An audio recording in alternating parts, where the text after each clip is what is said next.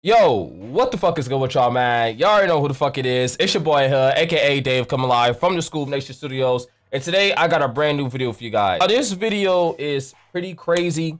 I honestly didn't think I would upload this video. And I still don't even know if I'm actually going to really upload this video after I'm done talking and making it. Not only for legal reason, also for physical reasons, because I don't know what might happen after I upload this video. So I still don't know. But if I do upload this video, this is the only video I'm giving you guys the opportunity to do this on. You have my full permission to download this video, to share this video around on Twitter, share this video around on Facebook, share this video around wherever you want to, and I will not copyright it. I won't report it. I won't do anything about it. You can like this video, you can share it, you can copy the link, show it to all your friends.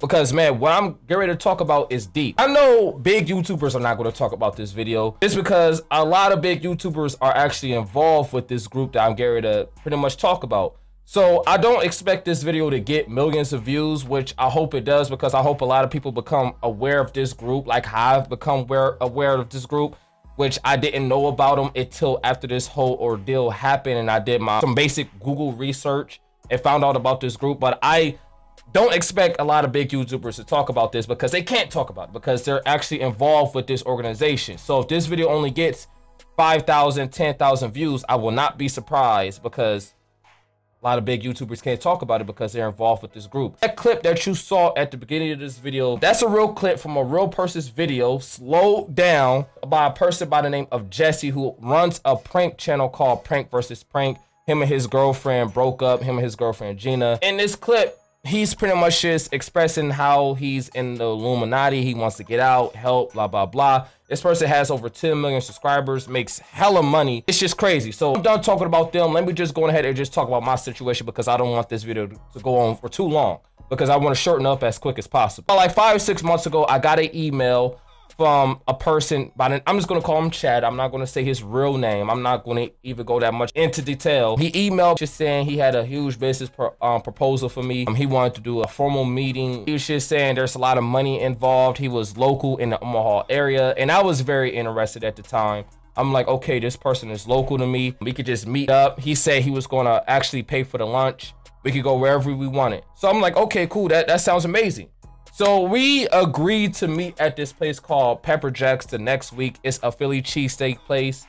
So I walk in, I meet up with the dude. He had his partner there. I'm just going to call him Bob. He pays for my food. We sit down, we get straight into talking. He didn't immediately start talking about the group per se. He started off immediately just pretty much congratulating me on my success so far on YouTube and how my channel was growing. So it was just going at a crazy rate at that time. My channel at the time was growing at about 1,000 subscribers a day. My channel was just going crazy. I think that month in particular, I had gained about like 23,000 subscribers. Like my channel was fucking like doing crazy numbers. After him congratulating me for about a couple minutes, I wanted to really hear his business deal, the business proposal, what exactly he was offering, because I didn't want to sit down and hear a person congratulate me. I want to hear the actual business deal. Once I question him about the business deal, he goes into talking about the group, about how much the group has helped people in general. And he was talking about how this group has been around since the 1600s. This group has helped multiple people succeed in life, get their fame or fortune, and a whole bunch of stuff. So I was interested at the time. He had me. I was like, okay, you know, this is definitely an amazing group. Do you guys have your hand with any other YouTubers? Do you guys do this with any other possible YouTubers that I may know? The person, he rattled off a couple names. I'm not going to say their names because I'm not that type of dude. I'm not no snitch ass dude. If these people, they want to come out and say who they are, they could come out and say who they are on their own. But all I can really say is there's hundreds of people. No, not hundreds. There's thousands, possibly thousands of YouTubers involved with this group. That's all I can say. I don't know if it's truly thousands or maybe just 1,000. I'm not 100% sure, but he rattled off like 2-3 names. I can give you guys a hint on who possibly one of the names are. All I can really just say is that this group definitely targets predominantly African-American people, and they have a huge hand in the 2K community. This group could definitely help you reach over 1 million subscribers within a year. Like, they could definitely help you do that. I was interested once he said there was other YouTubers involved. I asked him, have you on a personal level ever dealt with a YouTuber? Have you ever helped a YouTuber out, anything like that? He said this was his first time ever doing something like this, especially for Omaha, but he said other major cities have, a lot of other major cities deal with YouTubers, and I will be the first person from Omaha being involved with this group. So I was definitely excited. I wanted to be involved with this group. I pretty much reiterated, okay, what is the business deal? How is this a business deal? Is this a scam? Are you just involving me in a group that I have to pay for, or a group where I could just meet up with other YouTubers or socialize with other YouTubers? How does this group work? So he pretty much just told me a secret group. He still didn't tell me the group name at that time. He just let me know that, hey, this is a secret group and this is what we do. They actually purchase the YouTuber's intellectual property. So all the intellectual property, all the rights to his channel, any websites, any Facebook accounts, or anything like that. So he started off talking about how he will purchase all the rights to all my videos and my channel and all this and that. And then I started looking at him crazy, like, whoa, whoa, whoa. And then once I started looking at him crazy, he already knew, well, like, I'm getting ready to say, like, yo, I gotta go, bro, because you talk about some crazy shit. I'm not about to sell you my fucking YouTube channel. But then that's when he immediately started talking numbers like if he was playing a game of bingo. He immediately got into talking about, we will buy your channel for $250,000 and you will still make 75% of the channel's revenue. So I'm getting ready to stand up. My nigga, I fell down like if it was a whole earthquake outside. I'm like, $250,000? Like, I'm thinking to myself, like, my channel hasn't even hit 100,000 subscribers yet.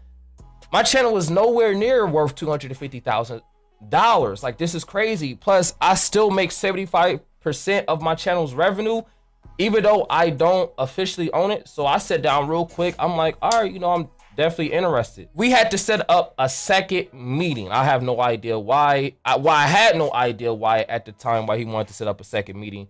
But he said, okay, we got to set up a second meeting to meet up the next week on Wednesday, and that he would have to pick me up because we're going to go into a gated area. Next week, he came out, he picked me up. It was just Chad by himself. Bob wasn't with him at the time. He was actually at the place that we was going to meet him at. We go downtown Omaha to a building that I never been to before, but it was on a very main street. I pass by the building all the time, and a lot of people pass by the building at the time, but they don't really think anything about it. So we pull in, he types in the code to the gate, we get into the gate, and in the back there's like a steep set of stairs that we had to walk into.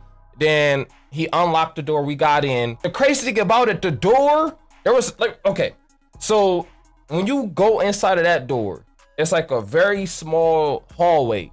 No more than like 3 people can fit inside this very small hallway, because you go straight to the next door, and then this next door is more secure than the outside door. You actually gotta put your fingerprint in it, and then he had to scan his car through it. Then it made a couple beeps, and then we was able to get through and get inside of the building. We get inside of the building, there's 3 doors. Just to pretty much describe what the room looked like, there was like Knights Templar images on the wall. Other images at the time, I didn't know what they was, but after doing research, it was like Freemason, Illuminati type symbols on the wall that I was looking at. And I'm gonna show you guys on the screen a couple pictures of what the building looked like and what a couple of the symbols look like. That's actually on the outside of the building as well. But they had like Knights Templar images and all kinds of stuff around these walls. So we went to the door on my far left hand side. We go in, he does the same thing. We do the fingerprint, flies his car, we go in.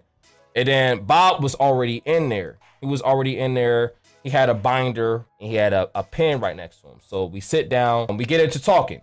So he opens up the binder, and he sets a check down that was already written out in your boy's name for $250,000. And bruh, I'm telling you, when I saw that check, like, my heart just dropped. I was like, bruh, like, you know what the fuck I could do with $250,000 right now, man? I could do so much shit. I could make so many investments with this money.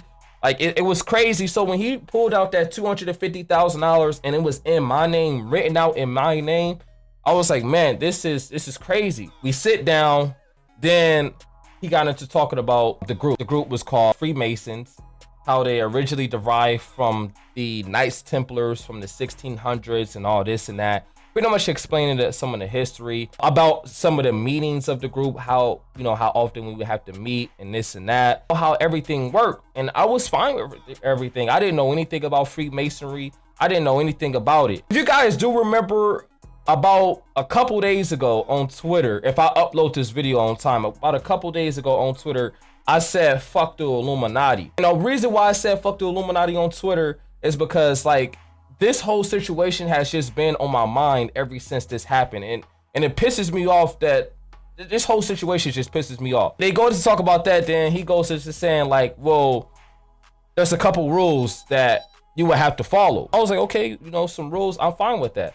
So one of the rules that he was talking about, well, first off, like the first rule that he started off with is that, hey, this is a secret group. No one can know. You can't tell any of your fans, this and that.